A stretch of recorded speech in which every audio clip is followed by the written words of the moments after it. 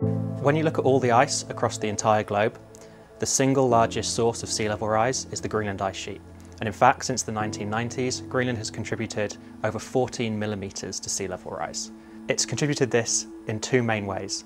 The first is through melt, like an ice cube would melt, and the second is through discharge, which is the loss of ice to the ocean through the carving of icebergs. Where the Greenland Ice Sheet speeds up, it begins to crack open, and these cracks we call crevasses. Now, in the 21st century, as the ice sheet accelerates, we would expect to see more crevasses and deeper crevasses. So our research aimed to look at where these crevasses were and how they were changing in the 21st century.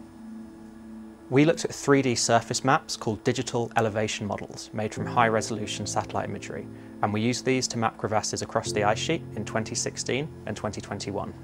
Our objective was to map where these crevasses were and how they were changing across the ice sheet in the 21st century.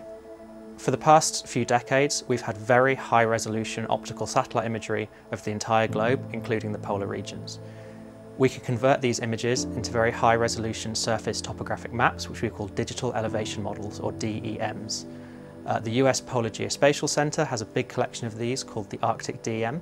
We analysed thousands of Arctic DEM strips over the 5-year period to see how crevasses were changing. Where the ice sheet has been accelerating, we are seeing more and we are seeing deeper crevasses. And this is especially true in the areas of the ice sheet that are exposed to the ocean and that have seen significant warming from the ocean since the 1990s. In these sectors of the ice sheet, we're seeing up to a 25% increase in crevasse volume since 2016. Our research showed that crevasse volume had increased by 4% over the period, but in fact this was within error. This was because increases across the ice sheet were balanced nearly entirely by a single glacier called Cermak-Kujalleq. This is the fastest flowing glacier on the planet. It reaches 50 metres a day, but between 2016 and 2018, we saw significant slowdown in this glacier. This slowdown and the closure of crevasses that it caused single-handedly outweighed the increase in crevasses across the rest of the ice sheet.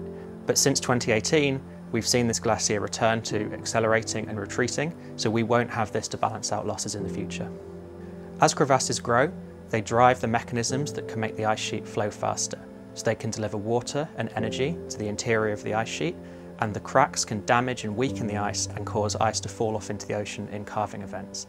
So as we see crevasses increase across the ice sheet, we're worried that we can see mechanisms that cause further acceleration, more crevasses, and in effect a runaway train effect that can cause more sea level rise in the future.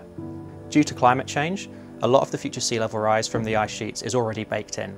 So even if we manage to stop all global warming tomorrow, we will still see maybe even up to a metre of sea level rise.